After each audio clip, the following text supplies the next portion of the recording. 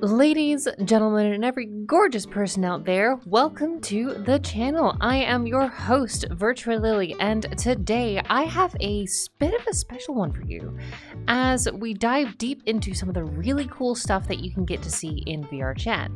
Now, normally you'd be inclined to think VRChat as a bunch of cool worlds, fun stuff to see and do with your friends, sort of that type of thing. But there is a strong amount of people out there who have found it to be a tool for art and creativity. I myself being one of those who learned to paint outdoor scenery. And I've done this entirely using virtual reality spray cans in what would be essentially a free anime waifu simulator. Today, I bring to you my top VRChat art prefabs and some of the really cool worlds that you can find and use these in. Starting off, we have the Efude Calligraphy system. And in particular, I'm using the version that's in Life Drawing by Tokkio.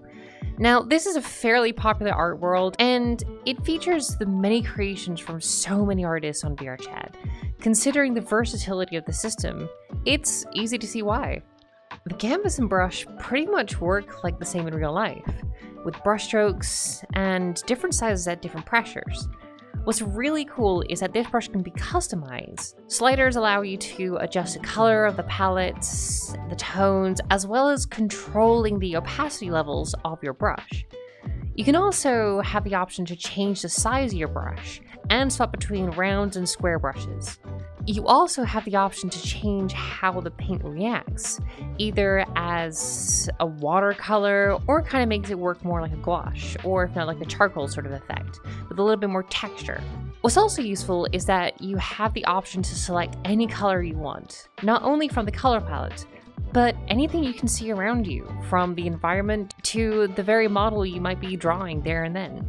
Although it's a little hard to try and get that perfect sky color. And once you've played around with this a little bit, you can see how the brushes work, with different ways to blend, move the paint around, as well as, sort of the nice options that you get to choose your colors. And also you can get some really good results with this. With different styles and techniques, people have found so much expression in these worlds. I personally find the ability to get textured brushes or watercolor work really well here, as well as the choice in finding the perfect color in your environment to use. Blending can be a little bit tricky to do, so it does kind of work when you get into the right levels. So I highly recommend practicing this one, and you can really get some genuinely good results here. And that's mostly down to just simply my experience with this system. But for that, I will have to give all of my time to the Graffiti spray system developed by Nyakome.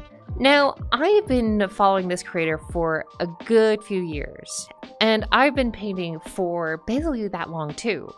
Something about the spray, the way the colors sort of blend, the feel of moving in the environment, and the style of graffiti cans, it just simply spoke to me.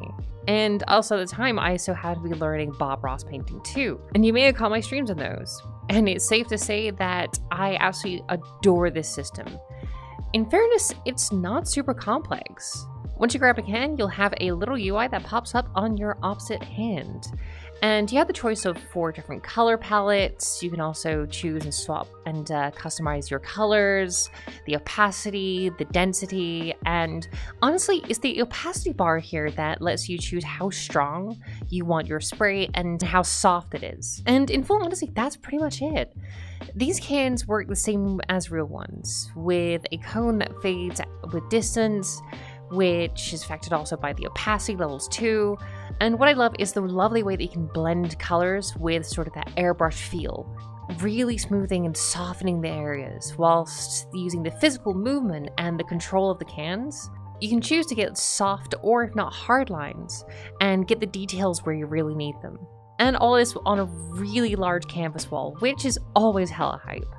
Getting your color choices here is a little tricky, as getting the color gradients that you want isn't super easy, and it will take a little bit of practice with changing the opacity and the spray levels to sort of get the more softer tones. But nonetheless, with just a little bit of practice, it's amazing to see what can be achieved with something so simple. I want to say a shout out to Dusty Dust Bunny and the VR Dance Academy, who is kind enough to let me host a painting class in VRChat. Now, I never would have known that I would be teaching a class across the world with a bunch of really cool nerds wanting to learn how to paint just happy little mountains, happy little trees.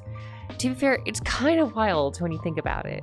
However, sometimes when I'm in sort of that comfy mood and I don't want to be moving around a lot, there is a prefab out there that I have absolutely loved to learn and get to know. And this is probably the best tool that I've come across in VRChat painting. The OK Drawing prefab developed by the Oekaki group. Now this has to be the most powerful and digital artist-friendly system that I've seen for VRChat. That provides a fantastic great blending of the canvas, loading of the brushes with different colors, opacity levels, as well as erasers and brush sizes. But what's most interesting about this prefab is that it has layers. You can set between 3 different layers that can be operated independently, and you can merge these into the background, allowing you to work more and build more and more on your paintings. And you can also apply these layers as overlay or multiply layers for different types of shading. These tools alone make the system incredibly powerful. However, it's only made better by how the brushes are really nice to work with. You can blend really well, move the paint around, tilt the brushes for different shapes, strokes, and even get different gradients loaded onto the same brush. You can blend between layers, changing how hard and soft the tool you need, and if needed, erase only just the layers you work in. I've absolutely fallen in love with this one, and I have so much more control with how I apply and move the paint. And to really get those sort of gradients that I really want that you would find in a natural brush. And this is really nice to get sort of like those gradients or those different details that I want in skies and clouds. And I can really sort of get that blue and that white round brush to sort of mix in really nicely and then soften those up when I need to with the blending. But also allows me sort of those digital aspects as well, allowing me to control sort of the shading, the colors, the blending, and sort of edit between different layers that I need to. And so that way I don't have too many little happy little accidents. Currently, shut up, cat. What? Oh. Currently, I'm using this in a world called Fine Line. This is made by Sumeru. It's a comfortable little wintertime environment with lovely, comfy vibes, and I absolutely adore it. And it's really nice as you have comfy little tents to hang out in, some hot springs to take a dip, and also feel free to explore as there are a couple little secrets to discover. I really can't recommend this world enough.